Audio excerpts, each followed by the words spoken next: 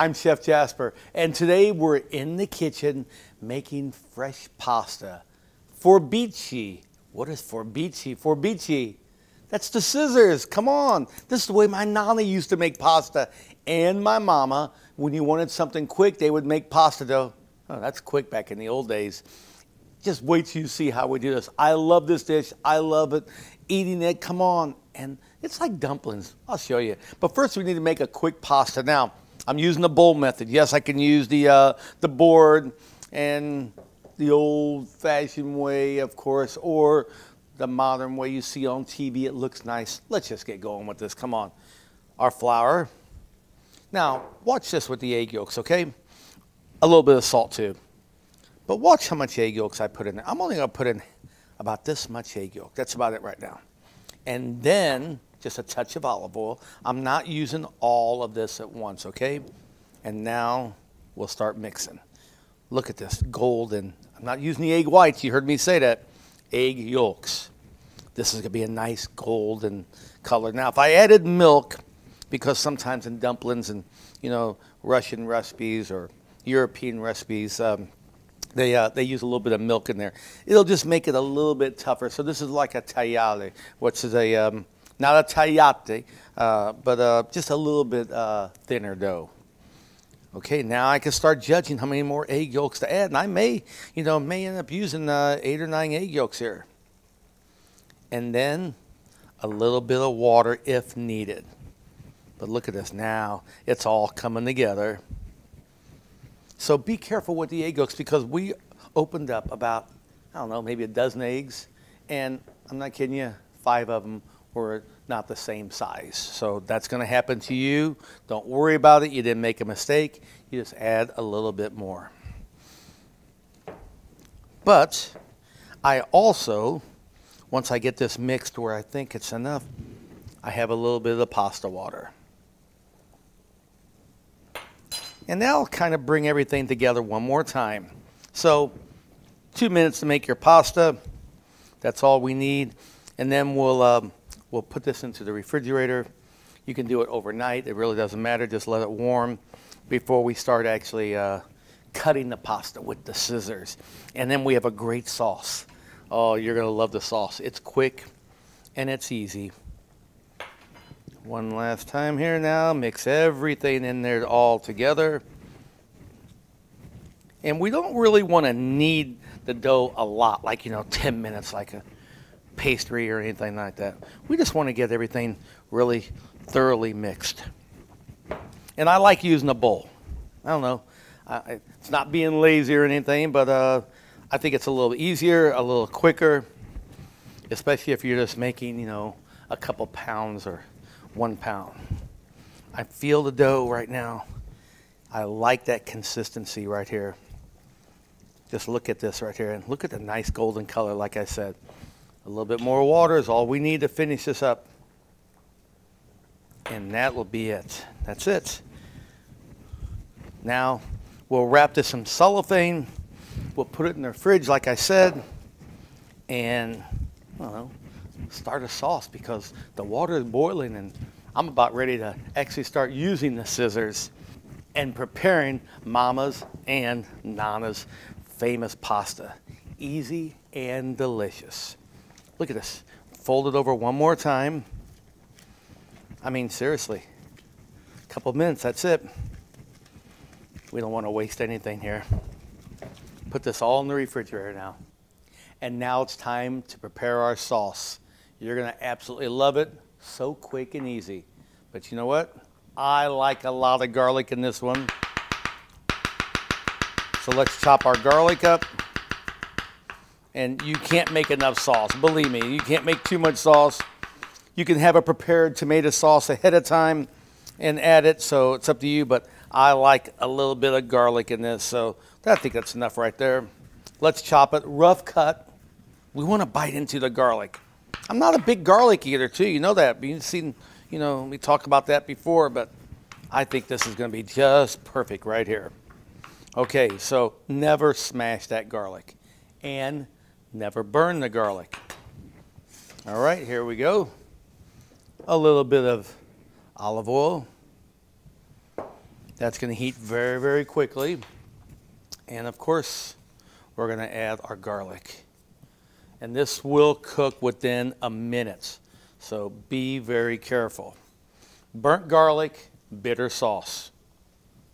That's why people put, a little more sugar in their sauce, because their sauce is bitter. Not only the tomatoes, because you burned the garlic. Oh, the smell in the kitchen right now. And again, this goes very quickly. One other thing I like to do, I like to add my red pepper in the frying pan. So red pepper flakes brings out more of the flavor. Now, never the herbs, but the spices were okay. So this is it. Less than a minute. Finish the pan with a little bit of vodka.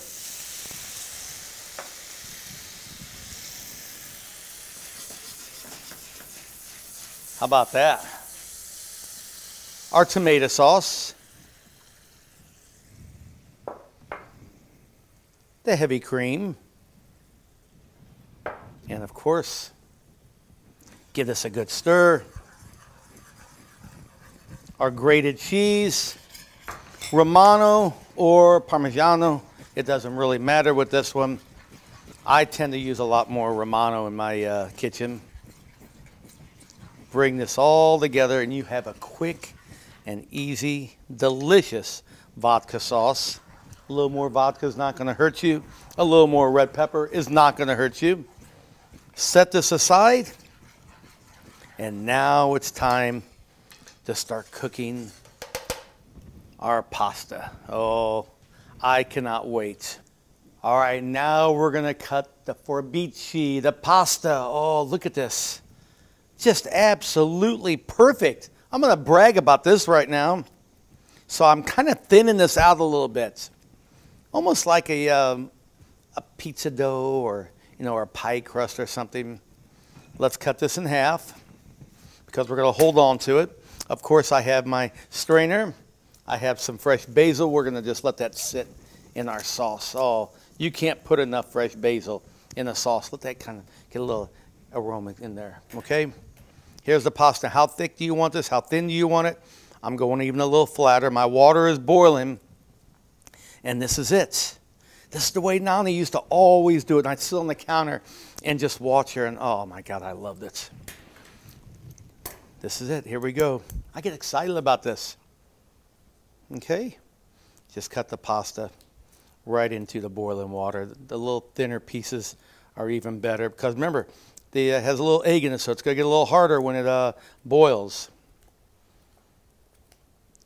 And I'm telling you, the kids are going to love this. They're going to love watching it. You can get everybody involved in the family making this. Someone could do the sauce. Someone could make the pasta.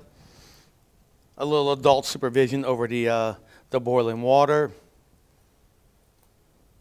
Just like Nana used to do it. Now I have my pasta boiling. This shouldn't take, I don't know, maybe 2 minutes, 3 minutes at the most. Cooks very quickly. So much history behind these dishes. And in the olden days, instead of rolling out all the dough, this is just a quick way. I always used to think it was a lazy man's way of making pasta.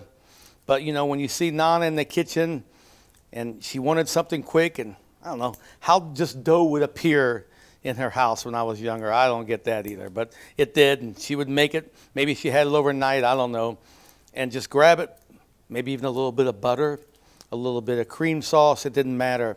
Any sauce is really delicious. I just chose this sauce. Look at that. It's done.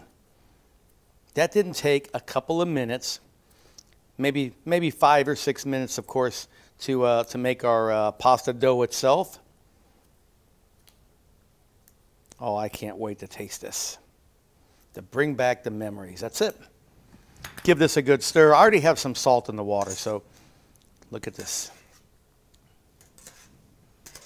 And next, we're going to add this to our sauce.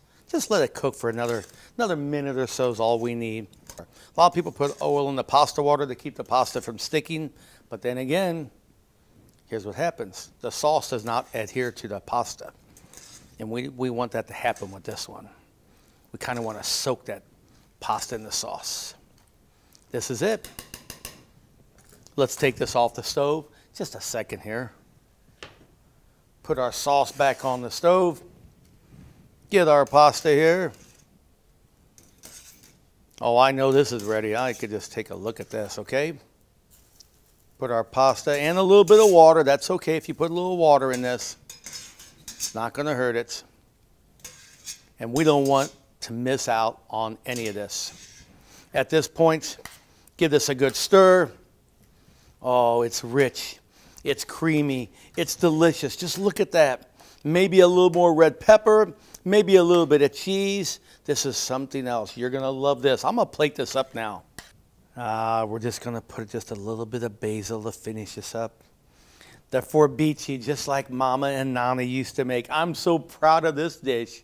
It's one recipe that I love serving my family, and I'm telling you right now, it's so easy. You're going to enjoy serving it too. As my papa used to always say, "Bene mangiare bene." It means eat and drink well.